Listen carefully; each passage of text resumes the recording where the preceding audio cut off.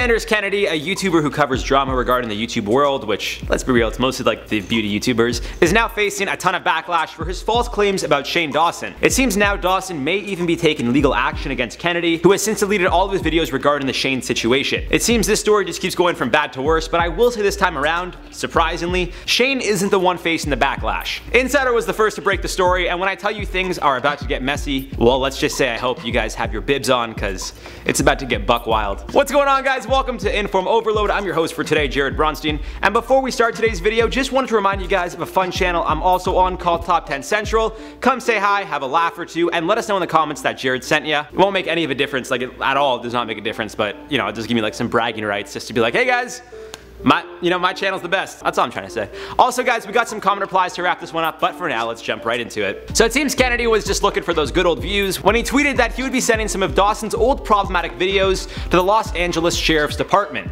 Insider, who first broke the story, confirmed with Kennedy that he did indeed send the content to the police department. No lie there. Where he really messed up was when he posted a YouTube video claiming that there is now an investigation into Shane's past. Since receiving all the backlash he's received, Kennedy has taken down all the videos regarding the alleged investigation.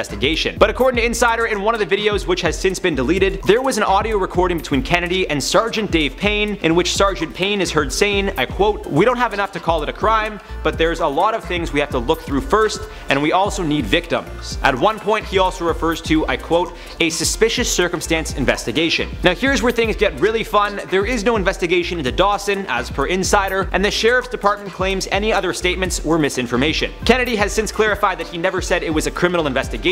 Although some eagle-eyed fans were quick to point out, Kennedy changed the title of his video, which originally read, "LA Sheriff's Department officially opens investigation on Shane Dawson. Survivors urged to come forward." He actually only left out one word when he changed the title: officially. In the now deleted video, Kennedy also apparently edited himself out saying officially after receiving backlash from those who were able to watch the video before it was re-edited. Now, aside from lying about Dawson being investigated by the authorities, he also tried to make a quick buck, and this just made things go from bad to worse. Kennedy also promoted his subscription-based premium channel, which according to Kennedy would give subscribers exclusive access to information from the Los Angeles Sheriff's Department and, I quote, "things that might not become public on social media and on YouTube." Aside from all this, Kennedy also claimed that the LA Sheriff's Department were encouraging victims and survivors of Dawson to come forward, and even told them to reach out to him directly so he could get them in contact with the right authorities. Now, as we know, Shane's faced a good amount of backlash, and because of this, he's distanced himself from social media, not posted on Twitter since late June. However, as per Insider, Dawson's legal team said, I quote, "We're considering all options and we will take appropriate action against Mr. Kennedy to protect and enforce our client's rights." And since receiving all the backlash, as previously mentioned, Kennedy has deleted all the videos regarding his so-called investigation into Shane. His most recent video is titled "Update on my Shane Dawson Report." The video itself is 15 seconds long, and all he says is, I quote, "Hi everyone, I have an update regarding my report on Shane Dawson. According to an article posted on Insider.com today, the Los Angeles County Sheriff's Department just confirmed to Insider that there is no investigation into Dawson. Thank you so much for watching." Kennedy also posted a still from the video and made the caption the same thing as what was said in the video, along with a link to said video on his Instagram page. Since receiving the backlash, Kennedy has somewhat changed what he's now posted on social media, with his last 4 Instagram posts being images of designs and colors. Now, as previously mentioned, he's already deleted all the videos and claims aside from the immense backlash he's continued receiving, he's also received death threats.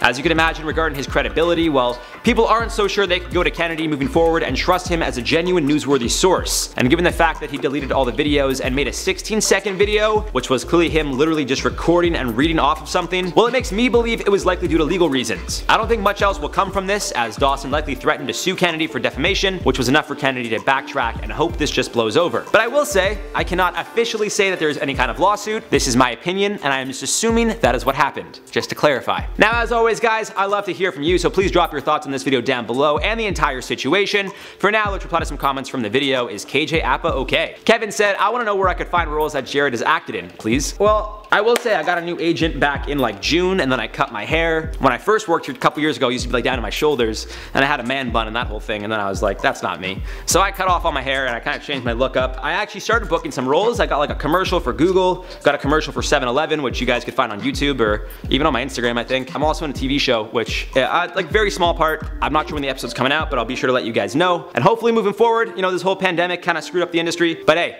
we got some more auditions coming up, so hopefully be in, you know, one of those little vampire shows that you guys like or something, I don't know.